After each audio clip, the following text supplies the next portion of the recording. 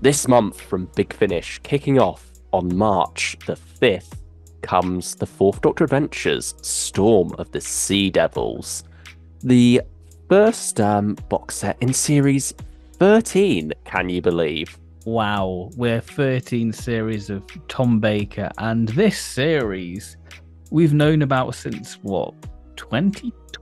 I want to say. Yeah, I want to say that. Just before they had their online Big Finish Day, they announced it because they had both their new Harry Sullivan, Christopher Naylor there, and Naomi Cross herself, Eleanor Crooks.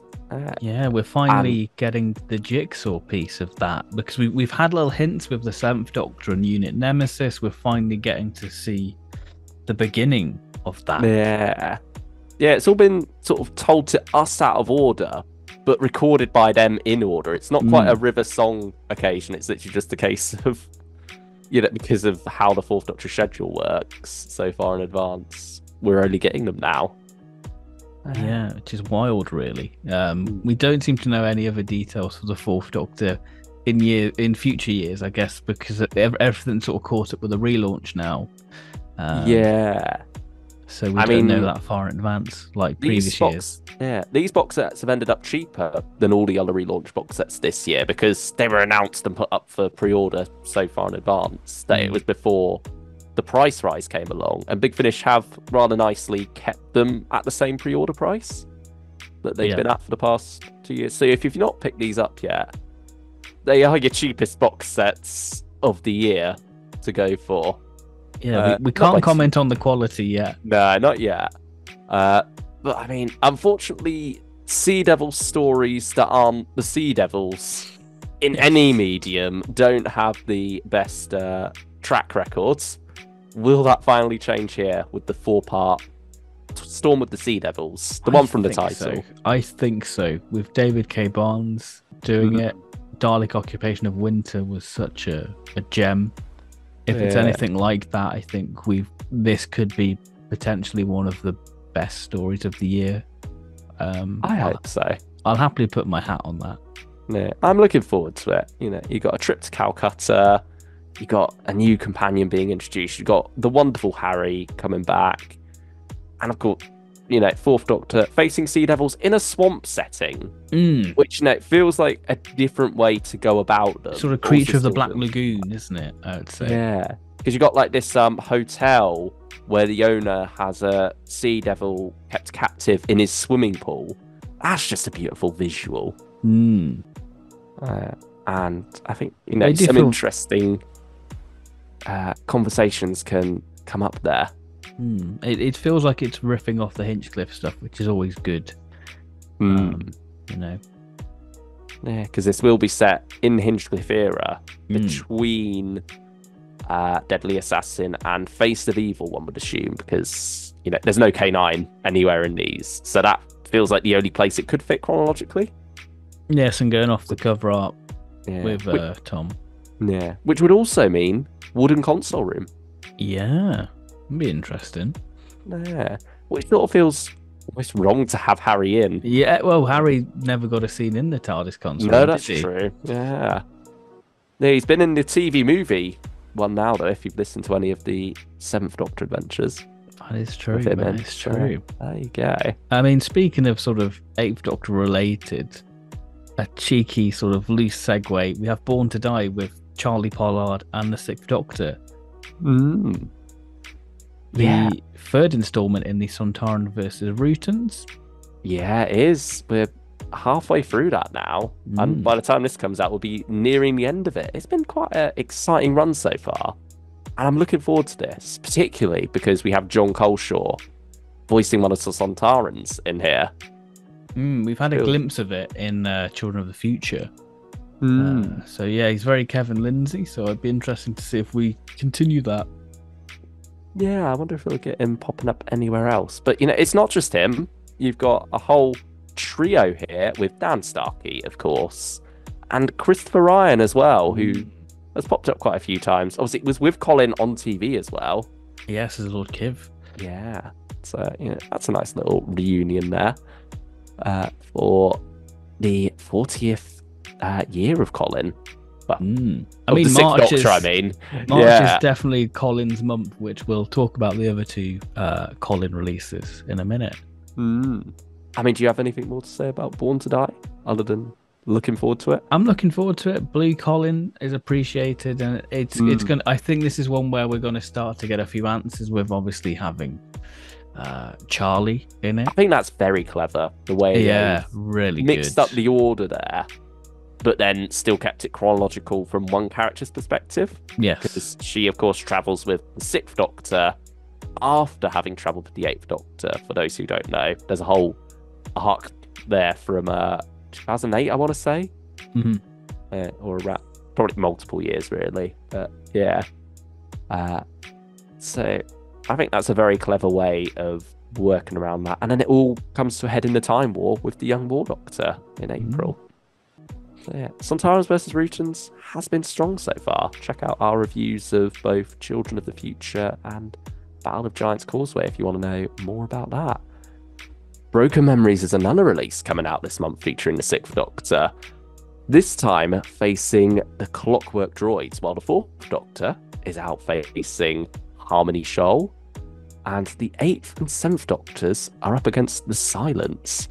This is a release that we've been waiting on quite some time. Yes, about two or 3 years. Again, like Storm of the Sea Levels, not as long. We finally got the updated cover with the new logo. Yeah, I mean, we got the original cover back in July 2022, like just after. I think the 29th of July, 3. I think. Yeah. And then, so this was originally scheduled to be out October last year, 2023. And then got pushed back to March 2024, presumably because, around the 60th anniversary, things were getting a bit packed schedule-wise. So they thought, we'll push this back a bit to alleviate it. But it feels like the wind has been taken out of this one's sails a little bit, just based on how long we've known about it. Well, I want to be excited for it. I want to get hyped for it. There's stuff to be excited about it. Yeah, for it. Definitely. But it just feels almost like we've already had it. In a way, because we've known for so long. But yeah, hopefully that's going to be one of those things that just melts away as soon as we start listening to this. Especially Fourth Doctor and Sarah having in an original story, because we've only had those in the Lost Stories so far. And that's with Harry as well, and Harry's amazing, of course. Christopher Naylor does a great job.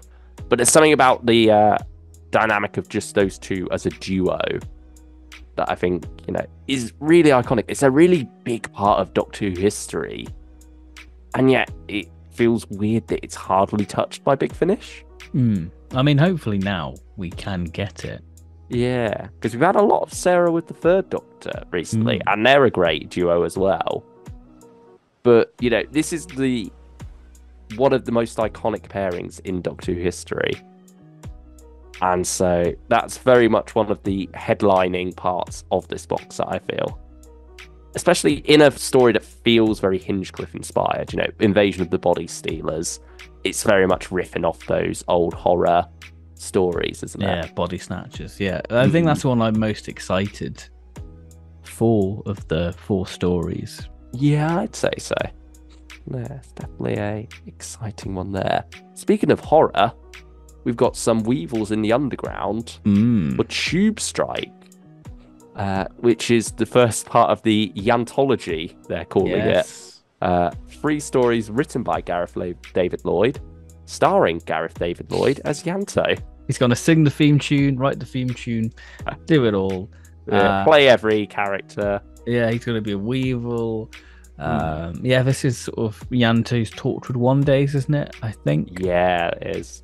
It's nice to see the Weevils get a bit more use, because I think from the stuff I've experienced with the Tortured stuff, they've not really been used all that much. I think only one that comes to memory is Corpse Day, which is somewhat infamous for its use of them.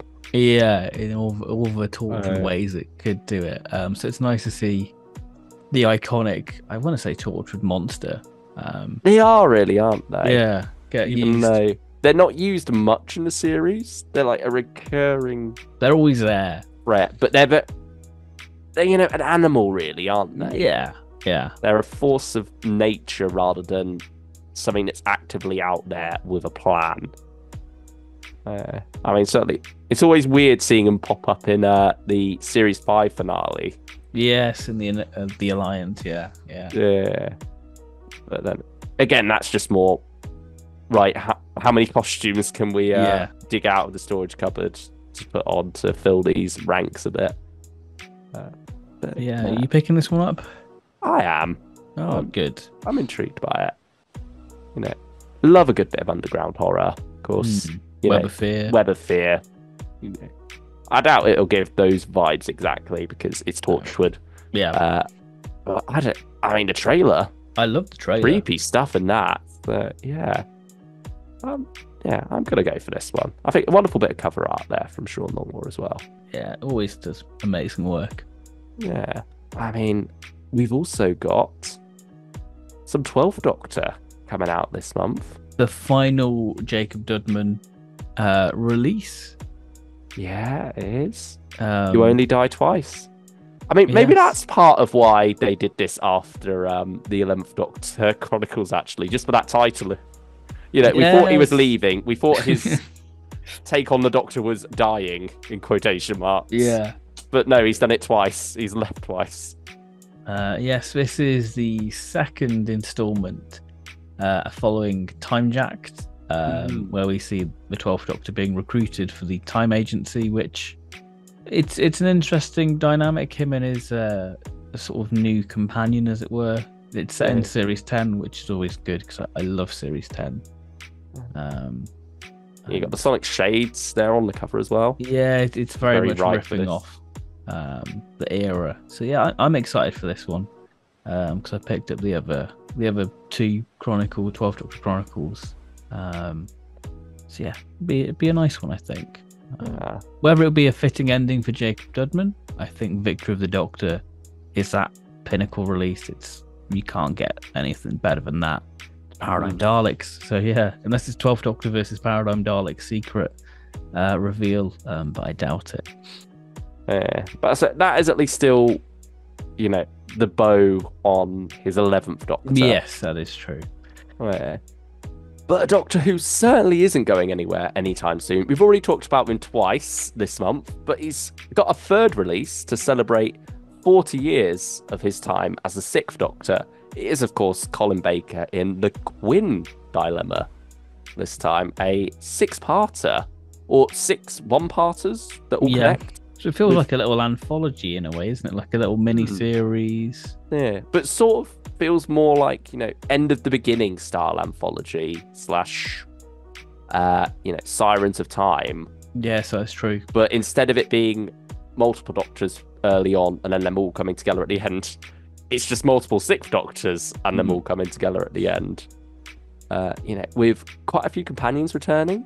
You've of course got Perry. You couldn't have 40 years of Colin Baker without Perry, I don't think. It would be nice because we haven't had Perry for a fair bit since December 2020. Yeah, she is the most iconic 6th Doctor companion, I'd say. Yeah. But it does feel like Big Finish go through periods of forgetting about her. Well, they forgot about the older Perry arc, haven't they? Yeah, feels like that's been dropped. But I mean, speaking of things they forgot about, in terms of arcs, is the Constant and Flip story arc. But we've got a Constant Flip's back now. Lisa Greenwood's back as Flip after battling long COVID, and I'm so excited for that because I love Flip. Yeah, Flip's wonderful. So's Lisa. So's Miranda Raisin as well as Constance. I think they make a great little trio with the 6th Doctor. I mean, that's probably less something that was forgotten about and more just like they physically couldn't do because of Lisa Greenwood. But now, very happy to hear that she is, recovering and able to come back into studio again for this very special release. And of course, you got Bonnie here as well, who's been doing a lot of Big Finish recently, but doing a lot on the TV recently as well. So yeah, I mean, she's Mel's a Who renaissance, really, isn't she? She has been for a good 3 years now, I want to say. I think ever since the season 24 Blu-ray trailer, probably. Yeah, and I mean, all power to her. Absolutely. We've got some more Sontarans in this as well, but like Yeah. two Doctors style Sontarans. That's exciting. That's exciting. So you've got 3 different writers tackling this one. Jacqueline Rayner, Chris Chapman, who does some wonderful stuff with the Sixth Doctor, particularly Sixth Doctor and Perry, and Rob Valentine. So yeah, I'm looking forward to this one. I think particularly Escape from Holy Island, somewhere I visited. So it feels quite nice having a Doctor Who story set there up at Linda's farm. Exciting. Yeah, and I mean, also, it's between that and the return of Constance and Flip. Yeah, both those are particularly exciting. Would you say that's your most anticipated release? You know what? I'm going to say Storm of the Sea Devils, actually. Oh, plot twist. How about you? I have to agree. I've got to stay loyal to the Sea Devil course. Yeah. So, yeah, I've got to stay loyal to that. Yeah, stay hopeful. Stay hopeful that this could be the one, guys. This could be the one. Hopefully, the 70s Doctors is where the Sea Devils thrive. You'd hope so. I hope. But yeah, I'm sure we'll review all of these Doctor Who releases in the coming weeks. So stay tuned for those. And of course, our monthly roundups of Big Finish releases. So if you want to help when these releases are coming out or for budgets, we've got you covered. Yeah. So we'll be back again in April for the roundup there. And of course, plenty more videos in the month to come. Hopefully, a very big and exciting one as well. Yes.